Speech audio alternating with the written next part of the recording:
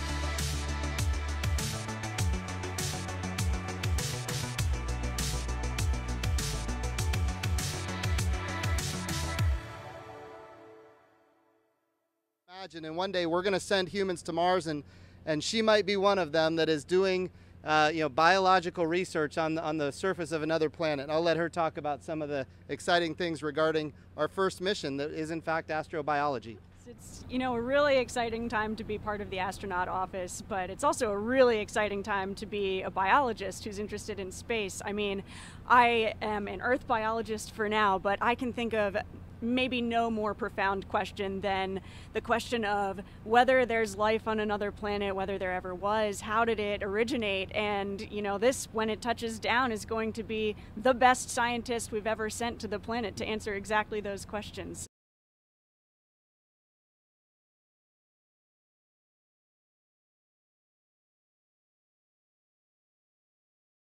My 7-year-old aspires to be one of your future Mars colonists. She's curious how you foresee your expectations of human exploration and astronaut training to change as we move ahead. Will there be more desirable skills for the Mars exploration missions that she can concentrate on now? So Zena, you want to take a stab at that one first? So how do you think astronaut training will evolve? Sure. Well, I think one of the most important things as we're going farther and farther afield is learning how to work in space for a long time. And with that in mind, if you look at the newest astronaut class, my class, the Turtles, we come from so many different backgrounds. We have everyone from military pilots to microbiologists like myself. We have engineers, we have geoscientists.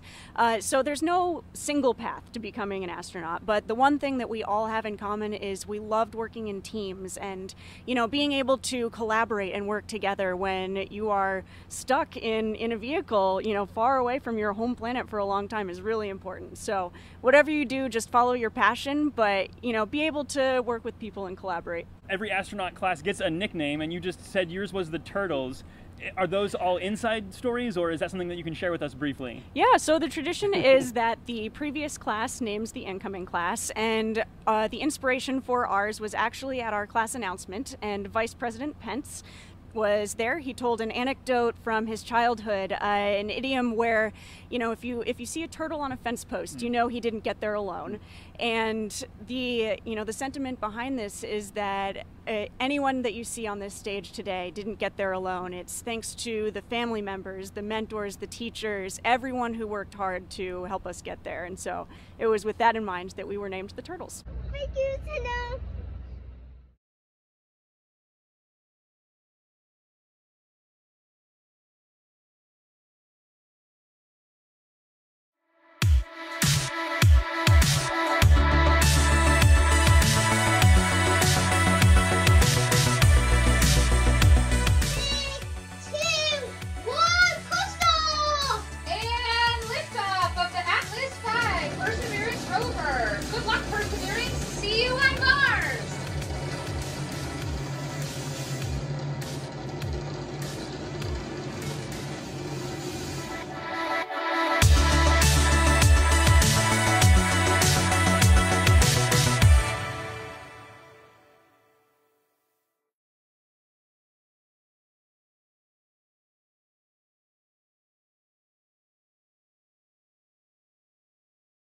L-minus 7 minutes.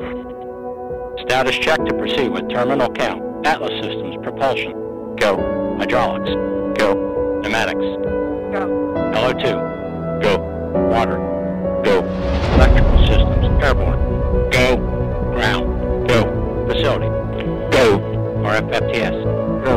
Flight control. Go. GCQ. Go. Operations support. Go. Com. Go. Umbilicals. Go. ECS. Go. Red eye monitor. Go. Quality. Go. Op safety manager. Go. DLA safety officer. Go. Vehicle system engineer. Go. Knowledge. Go. Range coordinator. Clear proceed. Launch director.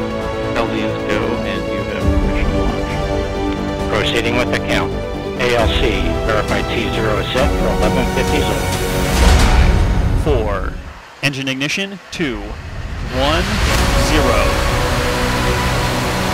And liftoff as the countdown to Mars continues. The perseverance of humanity launching the next generation of robotic explorers to the Red Planet.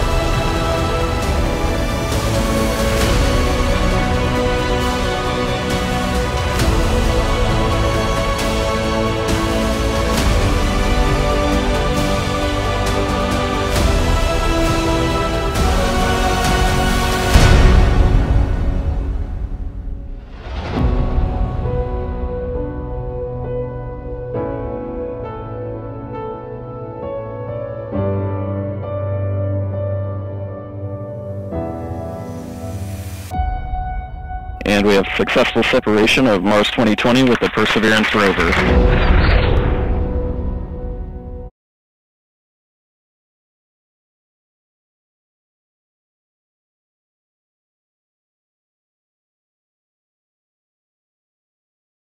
Lori, let's get to you now. You've got something a little fun planned for us, right?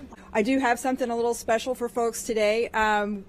We are, of course, with this mission, taking the whole world with us on our way to Mars. And as part of that, we ran a campaign with JPL to invite the world to help us with the countdown to Mars. And so what I'd like to do is share that a little short video that we've put together with the help of folks all around the world.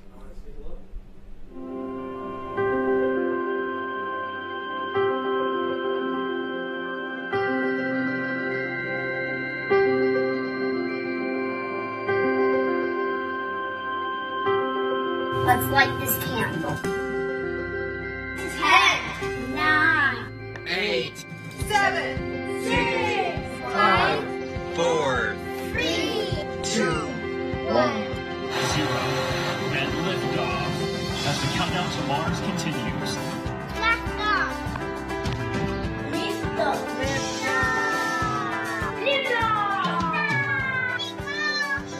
The perseverance of humanity launching the next generation of robotic explorers to the Red Planet.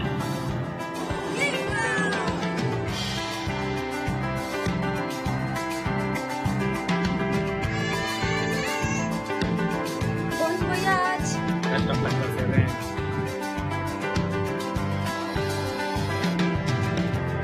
Your perseverance.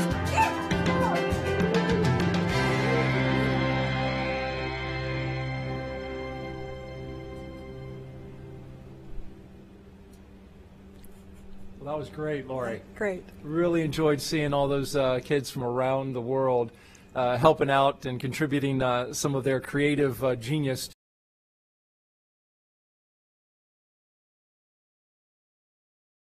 Lots in the papers today about two astronauts called Bob and Doug, who were on a SpaceX mission, that's Elon Musk's company, and they splashed down over the weekend. It says, Houston, we have splashed down. This is in the Mail today. Astronauts in Musk's space capsule make NASA's first watery landing for 45 years. They descended from 4 parachutes that slowed down their capsule from 350 miles an hour right down to 15 miles an hour. That's massive.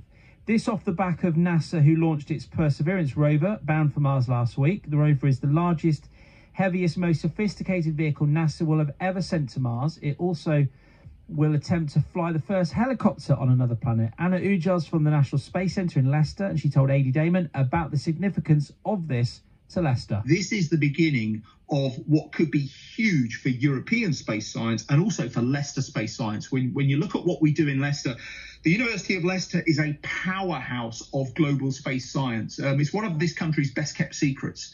And so no matter what discoveries are made by Perseverance, Leicester academics, my colleagues, Leicester students are going to be involved, which means that Leicester's people are going to be first to know about it as well. 7-year-old Liz from Leicester was watching, and she hopes that one day she will get to be an astronaut. She even got to put her question to the NASA scientists last week. My 7-year-old aspires to be one of your future Mars colonists. She's curious how you foresee your expectations of human exploration and astronaut training to change as we move ahead.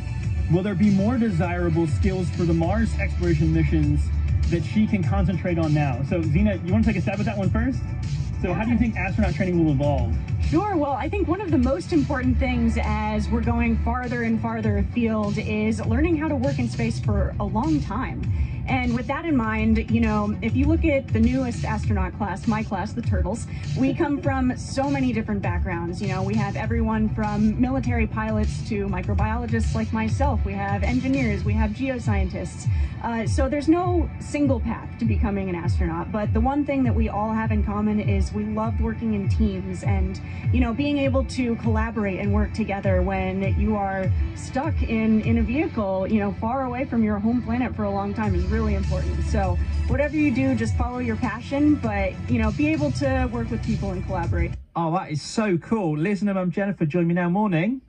Good morning. Good morning. I mean, seriously, what a question from your daughter to ask to the astronauts there. I mean, we're so proud, honestly. She's been so inspirational to us. This has been such a huge event for her, and certainly the Falcon 9 launch in the end of May was so much of a catalyst for her space learning and really inspired her to take an interest in science. And we're actually doing an experiment right now in her home learning lab where she's making Mars sand. Is that right? Yes, she's here now. Wow. Mixing it up. So I remember when I was a kid, I was infatuated by radio. I was always in my bedroom making tapes, and I was taping the radio, and I was listening to DJs. I was having a go myself, and I was absolutely besotted with it, which is why I ended up working in the field. What's she like as a 7-year-old? Oh, she's just extraordinary, honestly. Elizabeth actually has autism. She's a student at Westgate School in Leicester, and I mean, this has been such a catalyst for her development. I mean, 12 months ago, Elizabeth really wasn't speaking very much, and we had this lockdown, which kind of made it difficult to further her education school-wise. But then we've had this whole SpaceX NASA Bob and Doug launch thing happen. Elizabeth was hugely excited about that. We ended up having a picnic in our front garden, and we were watching to see if the Dragon capsule was going to pass over our house after launch, because we knew it was flying over the UK. And we couldn't see it because it was too bright, but we thought, oh, well, we'll come back out again later in the night. We'll wait for the International Space Station to pass over, and we'll kind of try again. And Elizabeth was really, really tired, but she toughed it out. And sure enough, there goes the International Space Station, and 2 minutes later, there go Bob and Doug. So you actually saw it? We actually saw it, and we took a not super great video of it, but still enough for us to kind of be able to say, there, we saw it, there it is. And Elizabeth was just completely blown away by it. She was up the whole rest of the night, couldn't sleep. Bob and Doug, and, you know, she was all excited. But then this was just the start of something amazing for her. She's been talking so much about space and learning so much about astronauts, and we have some incredible resources at home now. We actually turned her home learning space that we were using during lockdown into AstroLiz's Mission Control Center, which is where we sit and we watch all of our space updates. And Elizabeth was inspired actually to start a YouTube channel, which is called AstroLiz's Lab, where we talk about space topics and what's happening, and we view our experiments. I've seen it. It looks great. It looks great. No, I think, and it sounds like the coolest lockdown that I've heard for quite some time. It has to be said, Jennifer. Well, please pass on our love to Liz and what she's doing in the space world. And it's lovely to hear your story this morning on BBC Radio Leicester.